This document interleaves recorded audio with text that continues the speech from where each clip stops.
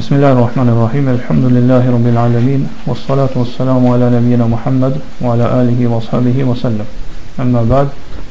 Kemi rritë hadithi I fundit, cilin Sheikh Muhammed ibn Abdul Wahhabi, Allah mëshiroft, e ka sjell për temën cilën e ka titulluar me fjalët frika nga shirku. E thotë që muslimi transmeton prej Xhabirit. Xhabiri është shok I pejgamberit sallallahu alaihi wasallam, I cili është quajtur Xhabir ibn Abdullah ibn Amr ibn Haram, që ka qenë për ansarve edhe ka qenë as-Salami, do mbi fisit Bani Salam.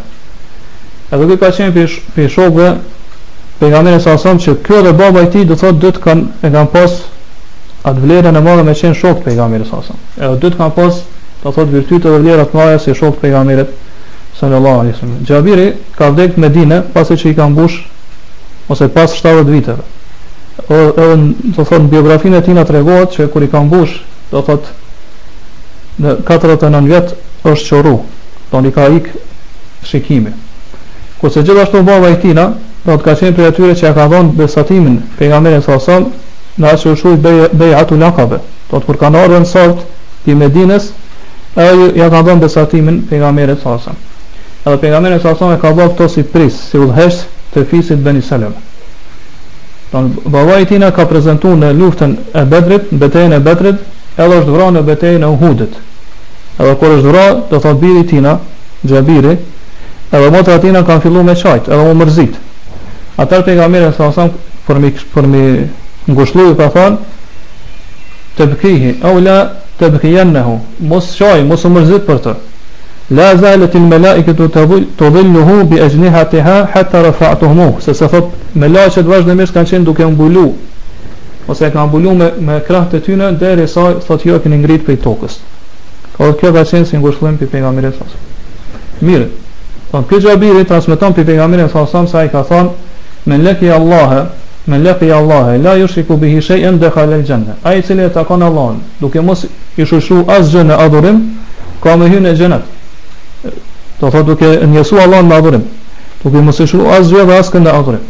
Wa man laqiyahu yushriku bihi shay'an dakhala an-nar. Kurse ai I cili e takon Allahun duke I shoshru diç në adhurim, ka me hyrë në zjarr xhenemit. Me anë të kemi sqaruar se kë formulim I fjalis, do të përmendet shpesh hadithe, në ajetën e hadithet pejgamberit sallallahu alaihi wasallam ku thotë la yushriku bihi shay'an, nuk I shoshron Allahut asgjë në adhurim. E kemi treguar se kjo I përfshin ose I përmban dy përgjithësime. E para është folja la yushriku, nuk I shoshron. Do në vetë kjo folja tregon përgjithësim, për arsye se ka ardhur në kontekstin e mohorës. Po është mohu me pjesën la, nuk I shoshron, do thot askën në adhurim. Këto dietar ka thënë që kjo tregon përgjithësim, edhe I përfshin gjitha llojet e shirkut. Po nuk I shoshron Allah subhanahu wa taala, nuk I bën shirk, as shirk madh, as shirk vogël, as shirk fshat. Bihi shay'an, do nuk I shoshron Allahut asgjë, do kjo fjala shay'an, nuk I shoshron Allahut diç, gjithashtu tregon përgjithësim, për arsye se ka ardhur diç është e panjohur. Edhe kur kjo e panjohur vjen në kontekstin e mohorës, atë në arabisht tregon gjithashtu përgjithësim. Pra nuk I shoshron Allah subhanahu wa taala, nuk I bën shirk, kjo I përfshin gjitha llojet e shirkut. Nuk I shoshron Allah subhanahu wa taala diç, atëherë kjo I përfshin gjithë ata cilët njerëz I shoshojnë Allah subhanahu wa taala në adhurim. Pra atyre që njerëz ju drejtohen me adhurim zbashku ose në vend të Allahut subhanahu wa taala. Pavarësisht është ai melaqe, apo është pejgamber, apo është njëri I devotshëm, apo është guri, apo është dru, e kështu me radhë. Po këto po tregon pejgamberi sallallahu alaihi wasallam se ai I cili shoshon Allah subhanahu wa taala diç në adhurim, ai ka më hyrë në zjarr xhenem. Po edhe sikur t'ia shoshoj Allah subhanahu wa taala krijesën e cila është më e ndershmja, krijesa më fisnike të Allah subhanahu wa taala, që është vetë pejgamberi sallallahu alaihi wasallam. Po se është puna me ata cilët e ngrisin pejgamberin sallallahu alaihi wasallam dhe bojnë më të madh se vetë Allah subhanahu wa taala. Edhe kur janë në vështirësi të tyre, po kur janë ngusht, zihen ngusht ose kanë vështirësi, ata në vend se më u drejtu Allah subhanahu wa taala, dhe me kërkues rrem të Allah subhanahu wa taala, I drejtohen pejgamberit sallallahu alaihi wasallam me lutje dhe kërkojnë rrem të pejgamberit sallallahu alaihi wasallam. To pejgamberi sallallahu alaihi wasallam po ai I cili shoshon Allah subhanahu wa taala diçka në adhurim, ka më hyrë për gjithmonë zjarr xhenem. E si është puna me ata që ngrisin pejgamberin sa më dhe më lart se Allah subhanahu wa taala. Andaj ka njerëzve që nuk i kushtojnë vëmendje ose si kushtojnë rëndësi hiç, a betohen rrajshëm apo sinqerisht në Allah subhanahu wa taala. Kurse kur betohen gjëra tjera, të cilat i madhron, është që madhron Allah subhanahu wa taala, ai betohet sinqerisht ose nuk rën në betimin e tij. Prandaj për këto dietarët e kanë përmend se ose ka lindaj mos pajtimi me dietarëve nëse një njeri betohet rrajshëm në Allah subhanahu wa taala, mirë po për shembull në kombin e tij apo në gjëra tjera nuk betohet rrajshëm. Atë nëse kërkohet për me kuptuar të vërtetën prej tina, me arrit deri te kuptimi i vërtetës, a lejohet që me detyru ata me betu sinqerisht në atë gjën tjetër që madhron ashtu që madhron Allah, apo do të me kërku që mu betu të rrajshëm, po mu betu në Allah subhanahu wa taala. Mendimi më i parë që është më saktë është që ati do thotë i kërkohet mu betu në Allah subhanahu wa taala, edhe nëse betohet rrajshëm. Për arsye se ti nuk do të më mësua ti në me bësh shirk, po me lejo mu betu në dikon tjetër veç Allah subhanahu wa taala. Kurse ne mendimi dietar është që thonë që lejohet me thonë që betohet në atë gjën tjetër në cilën ti nuk betohesh rrajshëm, mirë po betohesh sinqerisht. Pavarësisht është kombi apo diçka tjetër. Pa gjën cilën e madhon, sepse qëllimi thonë është në arrit deri te njohja edhe sqarimi i vërtetës. Mirë po ne e themi që ndoshta arrit deri te vërtetë, ti nuk lejohet atij më mësuar me bësh shirk edhe me dal për festë Allahut subhanahu wa taala.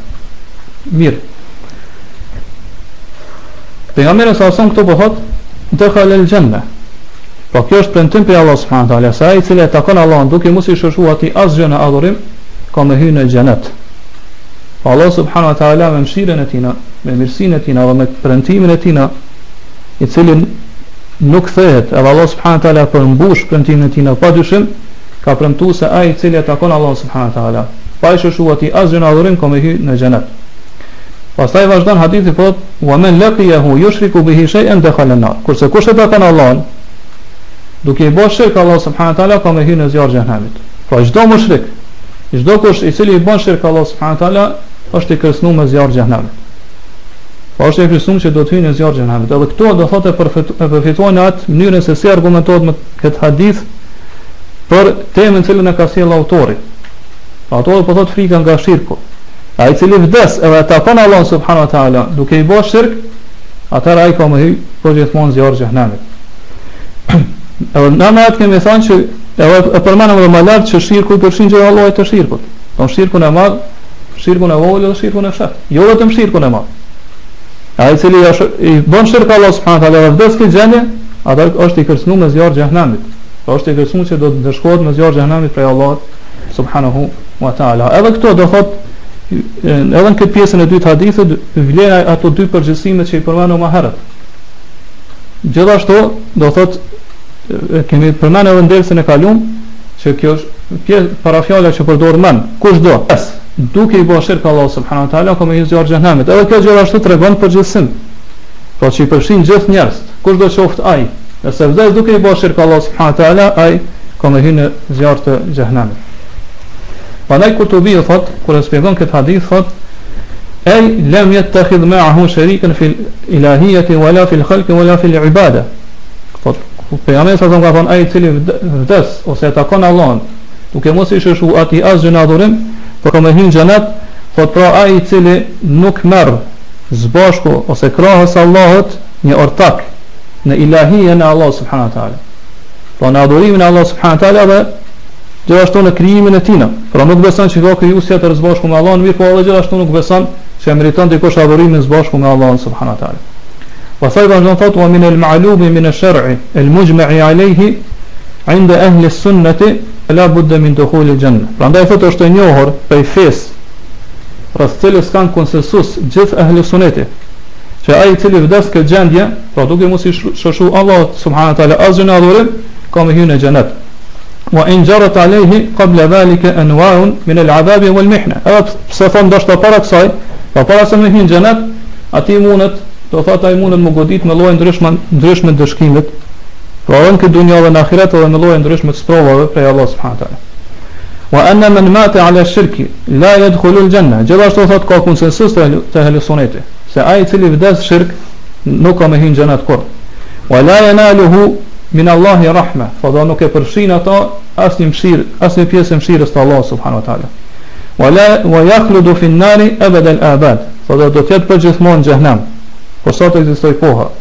Min ghayri intiqai al-adab, thotë pa u ndërprerë dëshkimin dhe dënimin ndaj tij. Wala tasarrumi amad, edhe deri në fund kohës ose deri në pafundësi. Pra, pasi që të ringjallë njerëz, ma nuk ka vdekje, është vetëm pafundësia. Kurse në uriu, Allah më shiro thot, amma dukhulu al-mushriki an-nara fa huwa ala umumihi. Fa sa i përket që mushriku ka më hyrë zjarr xhenemit, ata thotë kjo kuptohet në përgjithësinë e tij. Pra, fa yara wa yakhludu fiha, që ka më hyrë në xhenem, edhe do të jetë përgjithmonë në xhenem. Wa la farqa fihi bayna al-kitabi. Fa do këtu nuk ka dallim mes atij qafirit i cili është prej pasuesve të librit, el-jahudi wa an-nasrani. Pra është krishter apo është jahudi. Wa bayna ibadati al-awthani wa sa'ir al-kafara. Fa nuk ka dallim mes tyre dhe mes grupeve tjera të qafirave, për atyre që adhurojnë idhuj apo adhurojnë gjëra tjera. Wa la farqa inda ahli al-haqq bayna al-kafiri inadan wa ghayrihi. Gjithashtu thot pasuesët e vërtetës nuk bëjnë dallim mes atij qafirit i cili bën kufër, mohon për inatit, për kënaqësisë tina, edhe për lloje tjera të qafirave. Wa la bayna man khalafa millat al-islam wa bayna man intasaba ilayha thumma hukima bi kufrihi bi juhdihi wa ghayri dhalik. Gjithashtu thot nuk ka dallim mes atyre të cilët e kundërshtojnë miletin e islamit, pra fillimisht dhe mes atyre të cilët kanë qenë në herë ose ju kanë atribuar islamit, pastaj thot është gjykuar, është marrë vendimi për ta që janë qafira për shkak të mohimit tyre apo për shkak të llojeve të tjera të kufrit. Do thonë nuk ka dallim mes tyre, këta gjithmonë do të jenë, por gjithmonë do të jenë zjarr xhenemit. Mirë po dihet që shkallët e xhenemit janë ndryshme, dikush do shkohet më shumë, dikush më pak, po në varësi të kufrit edhe të mohimit që e ka pas. Wa amma dukhulu man mata ghayra mushrikin al-jannata fa huwa maqtu'un lahu bihi. Po gjithashtu sa i përket hyrjes në xhenet të atij i cili vdes jo si mushrik, po duke mos i bërë shirk Allah subhanahu wa taala në adhurim, ata thot ky dëshkim, po ai gjithashtu thot ehlusuneti kanë pajtueshmëri dhe unanimitet që ai do të hyjë gjithsesi në xhenet, ai do të hyjë gjithsesi në xhenet. Po kjo është një gjë e prerë, që ai i cili vdes duke mos i bërë shirk Allah subhanahu wa taala ka më hyrë në xhenet. Lakin in lam yakun sahib kabiratin mata muqassiran alayha dakhala al-jannata awwalan. Mirë po thot këta janë dy lloje të njerëzve. Ai i cili thot nuk ka bërë kur gjëna të madh, ose ka bërë gjëna të madh, mirë po nuk ka qenë i vazhdueshëm, pra ka ushpendu prej atij gjënaje. Ata thot ky ka më hyrë fillimisht në xhenet, pas ka më shiju fare zjarrin e xhenemit. Wa in kana sahiba kabiratin mata musirran alayha fa huwa tahta al-mashiyah. Mirë po thot nëse është i gjënaqarët të mëj, për atyre që kanë bërë gjëna të mëja, edhe ka vdek në këtë gjendje, po duke qenë i vazhdueshëm në kryerjen e mëkateve të mëja, ata thotë kjo është në dëshirën e Allahut subhanahu wa taala. Fa in ufiya anhu dakhala al-jannata awwalan. Po nëse i falet atina, i falen këto gjëna, i ka më hyrë fillimisht në xhenet.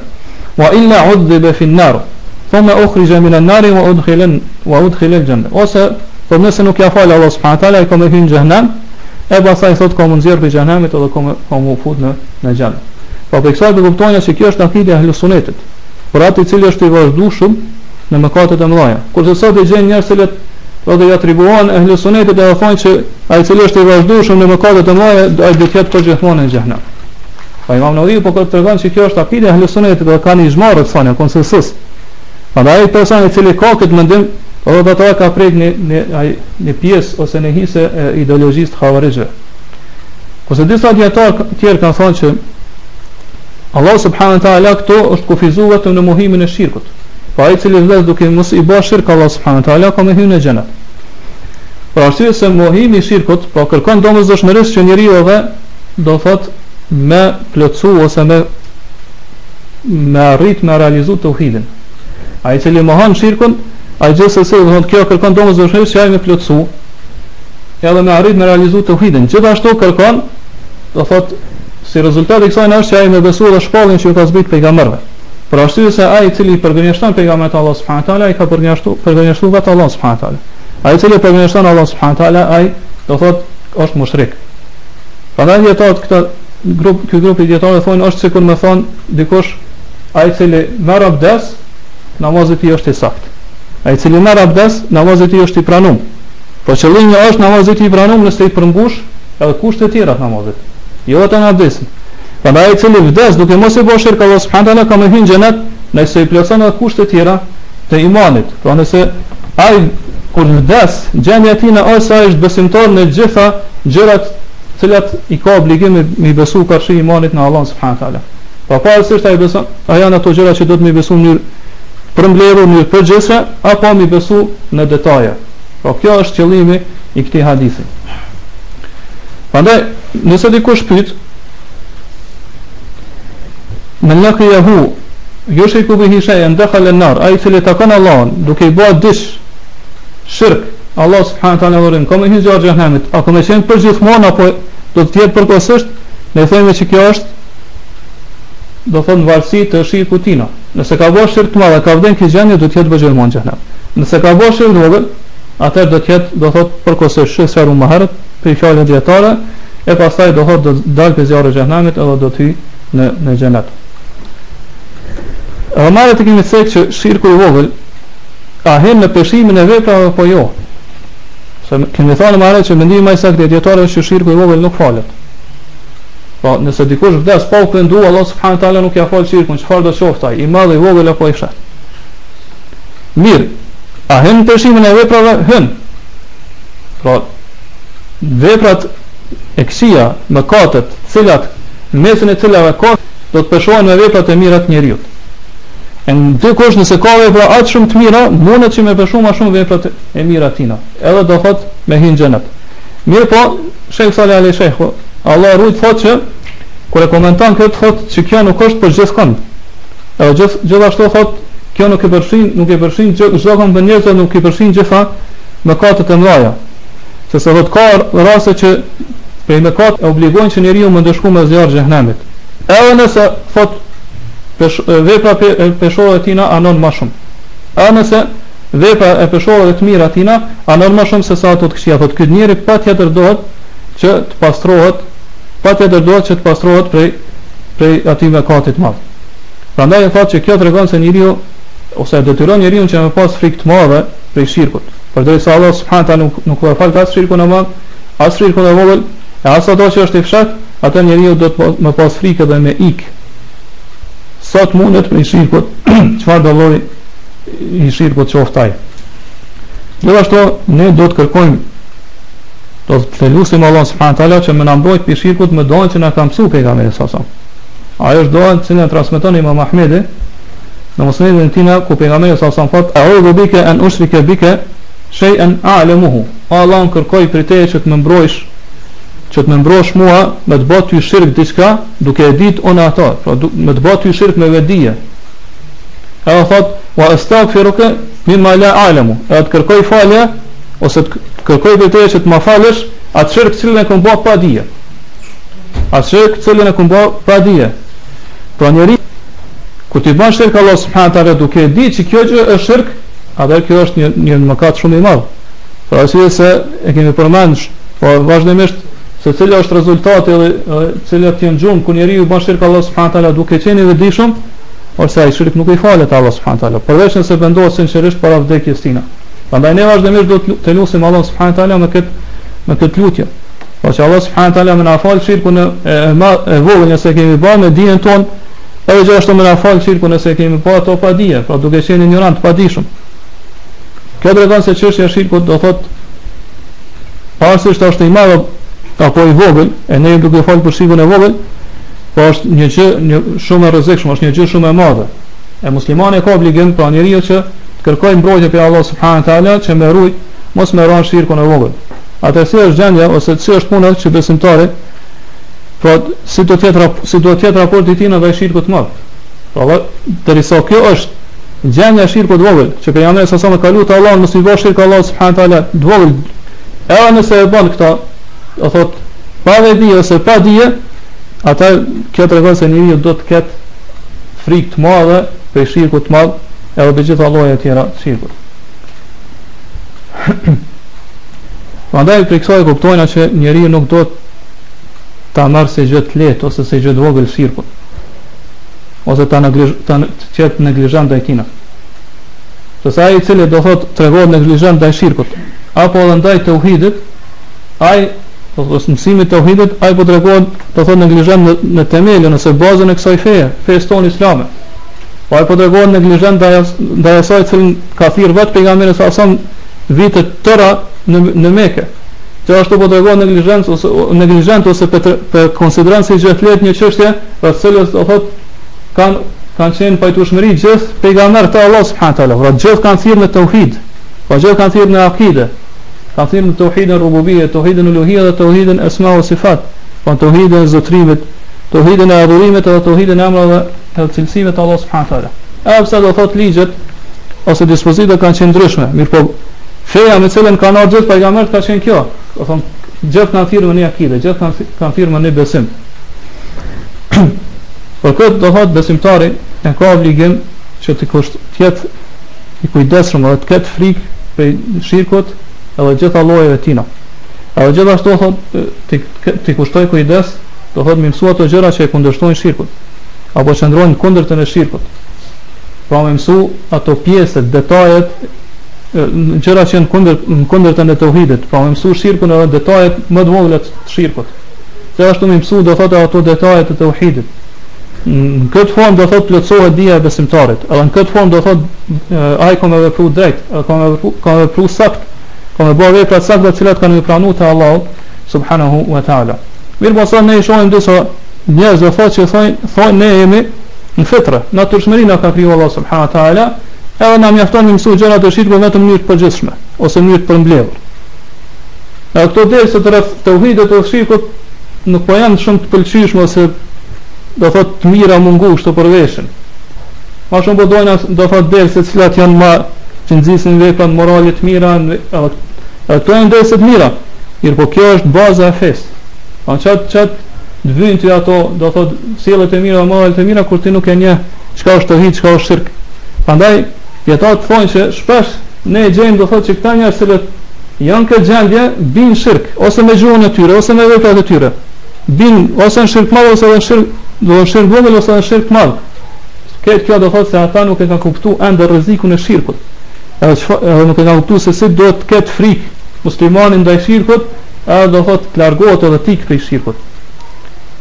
Prandaj në gjitha këto tekste që kemi përmend, do thotë në këtë temë që i ka përmend dietari si argumente për frikë, dietari Muhammed ibn Abdul Wahhab Allahu mëshiroft, për frikën ndaj shirkut tregojnë se njeriu sado që të arrijë prej dijes, sado që të arrijë prej imanit tina, sado që të arrijë prej njohjes, pra me njoft tauhidin apo me njoft shirkun, gjithmonë do me njoft atë pamundsinë e tina, dobësinë e tina, edhe nevojën e tina për Allah subhanahu wa taala, edhe me ditë që nëse Allah subhanahu wa taala nuk e ruan prej shirkut edhe rënien shirk, atëra ajo është i dobët edhe shumë lehtë mundet me rënë shirk.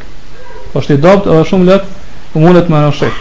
Prandaj Sheikh Salih Ali Sheikhu thot në fund të kësaj teme, fahris idhan ala ta'allumi hadha al-kitab wa mudarasatihi wa ala kathrati mudhakaratihi. Prandaj thot kushtoj kujdes të madh mësimit të këtij libri, po kitabut e tauhidit. Me mësu këtë libër. Edhe do thot me mësu vet, edhe me mësu me tjerë bashk. Po me ja përkujtu njëri tjetrit, vazhdimisht.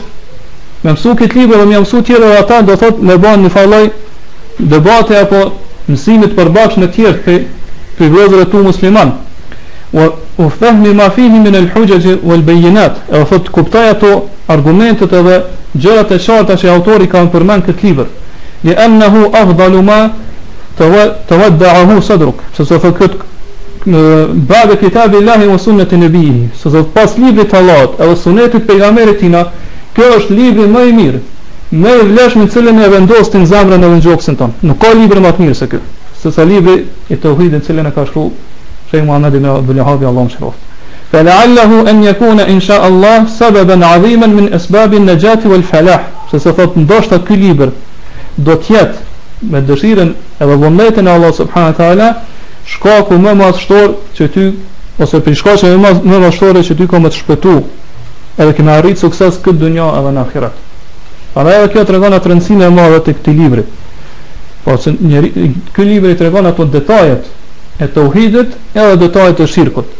Pa mëson njeriu se si duhet të adhurojë dhe me Jesu Allah subhanahu wa taala me detajet e tina, ose adhurimin detaje si duhet më kushtuar Allah subhanahu wa taala, gjithashtu i tregon ato gjërat holsirat gjërat më të holësishme rreth shirkut, edhe se si duhet njeriu të ruhet prej tyre. Pastaj si zakonisht autori në fund të çdo teme edhe këtu i sjell ato çështjet që përfitohen ose dobit që përfitohen prej kësaj teme. E para është ajo që kemi fol ose që vetë autori e ka quajtur temën me fjalët e tina el khawfu min ash-shirk, frika prej shirkut. Po kemi thënë që kjo përfitohet për fjalët e Allah subhanahu wa taala, inna Allaha la yaghfiru an yushraka bihi. Allah nuk ja fal kur atina i cili i bën shirk Allah subhanahu wa taala dhe vdes në xhennet. Gjithashtu Allah subhanahu wa taala tregon lutjen e Ibrahimit alayhis salam, i cili ka thënë wajdumni wa baniya an na'budu al-asnam. O Allah, më largo mua dhe pasas të mi që të adhurojmë idhujt. Pra më adhuru tjerë me të Allah subhanahu wa taala. Kët e ka bëj Ibrahim alayhis salam, i cili ka qenë ai i cili më shumti ose prej atyre që më shumti e kanë realizuar tauhidin e Allah subhanahu wa taala. Çështja e dytë thotë është an riya min ash-shirk, që syfaqësia është prej shirkut. Syfaqësia është prej shirkut. Për arsye se pejgamberi sa ka thënë akhwafu ma akhafu aleikum ash-shirku al-asghar. Më shumë që frikson për ju është shirku i vogël. Kur e kam pyet pejgamberin sa çfarë është shirku i vogël, ka thënë ar-riya, syfaqësia. Ka thotë me adhuru Allah subhanahu wa taala, mirë po gjatë adhurimit, ata adhurim ose me zbukuru ose me kry më mirë në formë më të mirë për shkak të tjerëve ose për shkak se të tjerë po të shohin ose të tjerë po kanë dëgjuar për ty dhe ke dëshirë që me të lavdëruar ty për atë adhurim tonë. Çështja e tretë thotë është annahu min ash-shirk al-asghar. Do ditur që kjo rija është për shirku i vogël, ashtu siç tha pejgamberi sa në atë hadith. Kur e pyetëm për rijan, tregoi se ajo është për shirku i vogël. Mirë, po nëse dikush thotë a moret që rijaja me kalu edhe me shku deri në shirk të madh? Po rijaja është shirk i vogël. Mirë, po a moret që rijaja me kalu dhe të thotë që njeriu me rija me bë shirk të madh, pra me don kej pe festë Allah subhanahu wa taala? Në këtë hadith pejgamberi sa po kuptohet që rijaja është shirk i vogël. Mirë, po në disa shprehje të Ibn al-Qayyimit rahimahullah, kur e kanë pyet për shirkun e vogël, ka thënë shirku i vogël është ke yesiri ziya, sikur rijaja e vogël ose rijaja e pakt vërtet. Don kjo fjalë e Ibn al-Qayyimit kuptohet që për shirku i vogël është rijaja e pakt. Po për kësaj po kuptojnë që nëse njeriu bën rija të shumt, atë ka mundësi që me kalu në shirk të madh. Për arsye se ai do thotë nuk ka kur fal sinqeritetin e veprat e tij. Po çdo vepër që e kryen për dikon tjetër përveç Allah subhanahu taala. E kjo tregon se do thotë ai ka bërë shirk të madh. Se asnjë prej veprave nuk e bën për hir të Allah subhanahu. Po çdo vepër për bën për ja kushton dikujt tjetër përveç Allahut. Atëherë është shirk i madh. Për këtë arsye she Uthemini, Allahu mëshiroft, kur e shpjegon këtë fjalë të Ibn Qayyim, thotë nëse ka për qëllim sasin, po që ai i cili bën sasi riyat shumë, atëherë po, themi që kjo është shirk i madh. Mirë, po nëse ka për qëllim cilësinë, po ai i cili bën riyat pakt, atëherë themi që kjo është vetëm shirk i vogël, nuk është shirk i madh. Po rijaja gjithmonë është shirk i vogël, përderisa nuk i përfshin gjitha veprat e njeriu, që pastaj asnjë vepër mos kryen për hir të Allahut, mirë po i kryen për tjerë, atëherë këto kalon në shirkun e madh. Çështja e katërt thotë annahu akhwafu ma yukhafu minhu ala as-salihin. Thotë kjo është gjëja që më shumë të kihet frikë për njerëz të devotshëm. Domthon asnjë gjë tjetër pejgamberi sa nuk u friksu më shumë për njerëz të mirë, për njerëz të devotshëm, po në këtë fjalë ka drejtuar sahabëve, pastaj gjithë njerëzve ose umetit të tina. Më shumë se që ka friksuar ka qenë rijaja. Domthon asnjë gjë tjetër nuk ka friksuar pejgamberin sa më shumë se sa rija. Në disa hadithe thotë që rija se friksona më shumë se sa vetë dëgjallit, do fitnes dëgjallit. Po fitnia e rijas është më rrezikshme për besimtarin. Sa do i devotshëm qoftaj. Do thotë se kjo ka qenë më rrezikshme edhe për njerëz më të mirë të umetit, shokët e pejgamberit sallallahu alajhi wasallam. Mesin e cilëve ka qenë Abu Bekri, Omeri, Uthmani, Aliu dhe të tjerë, që kanë qenë përgëzuar në xhenet. Më shumë do të friksohet për ta që u friksu pejgamberi sallallahu alajhi wasallam, që gjithkusht do të friksohet ka qenë rijaja, sepse rijaja do thotë shumë e fshehtë. E mundet me të vërtetë njeriu pa vret edhe pa hetuar ato fare. Edhe kemi thënë më herët që shumë prej shpirtave ose shumë prej njerëzve, shpirti i tyre ka qef. Don që tjetë me lavdru për punën që e kryen. Prandaj këtu hyn ai rreziku ose këtu rret ai rreziku I rias. Meselja e pestë, edhe meselja e gjashtë cilën e sjell autori se thotë që përfitohet prej kësaj teme është thotë kurbul xhenneti wan nar, që xheneti edhe xhehenami është shumë afër njeriu. Xheneti edhe xhehenami është shumë afër njeriu. Edhe kalon në gjashtë në thotë el jam'u bejnë kurbihima fi hadithin wahid. Edhe pejgamberi sa I ka bashku për afërsinë e xhenetit dhe xhehenamit për njeriu në një hadith. E ky hadith është ai që e morëm sonte edhe që e sqarum ose e shpjegum. Ku pejgamberi sa thotë ai cili takon Allah subhanahu wa taala duke I bërë shirk ose takon Allah subhanahu wa taala duke mos I bërë shirk azun adhurim ai ka me hyrë në xhenet. Dhe ai cili takon Allah subhanahu wa taala duke I bërë shirk ai ka me hyrë në xhehenam. Pra mes njeriu edhe mes xhenetit dhe xhehenamit nuk ka asgjë tjetër, asnjë pengesë tjetër përveç se vdekjes. Do thonë nëse ti vdes, atëherë për ty janë dy rrugë. Ose ke më shkuën në xhenet ose ke më shkuën në xhenem, nuk ka rrugë tjetër. E njeriu nuk e din kur të më vdek. Ka mundësi më vdek në moment, ka mundësi më vdek pas disa minutave, pas një javë, pas një muaji, pas një viti. Mirë po mes teje dhe xhenetit dhe xhehenemit, pra që më qenë përgjithmonë xhenet, ose për më qenë që më qenë përgjithmonë xhehenem, nuk ka pengesë tjetër për se vdekjes.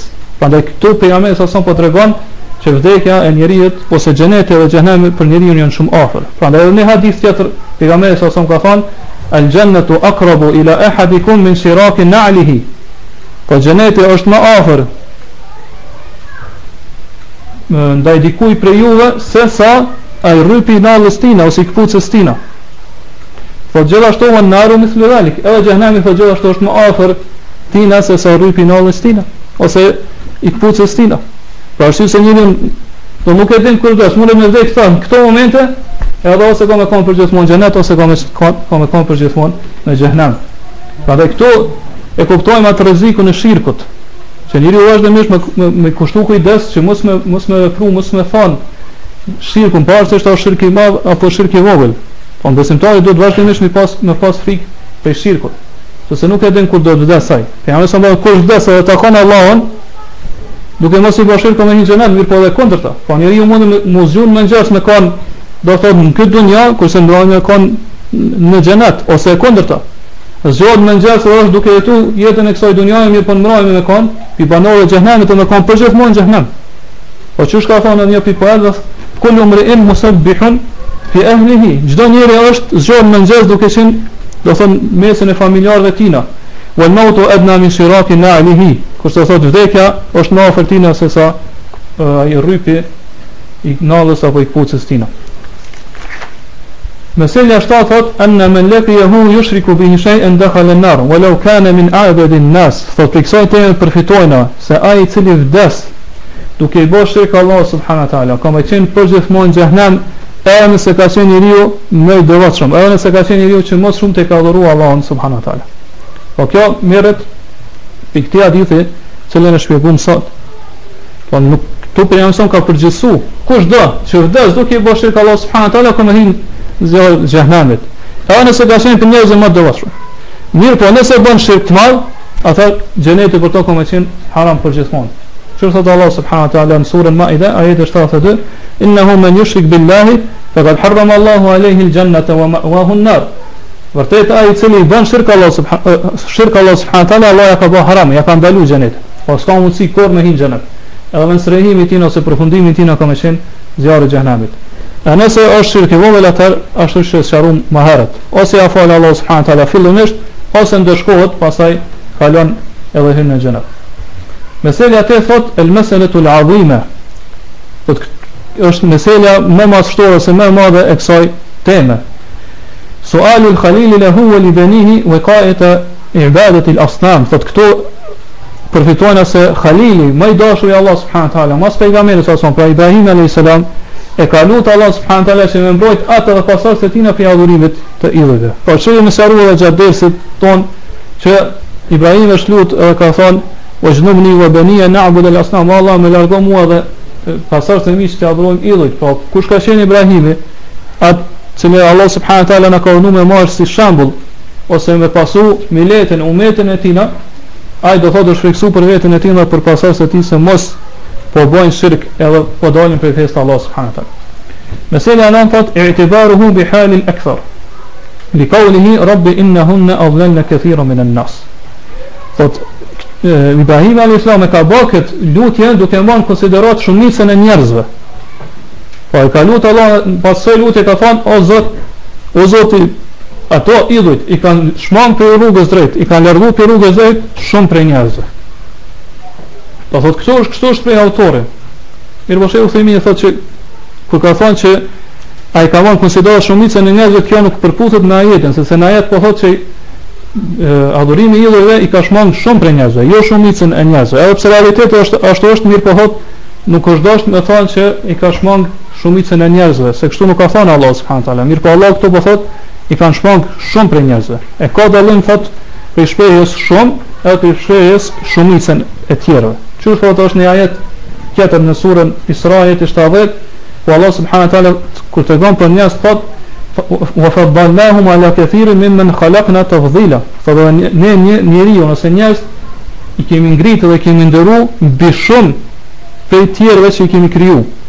Pra këtu nuk përdet i kemi ngrit ose i kemi nderuar mbi shumicën e krijesave. Për arsye se njeriu nuk është më i nderuar edhe më i ngritur se sa shumica e krijesave tjera. Mirë, po është më i ngritur se sa shumë prej krijesave.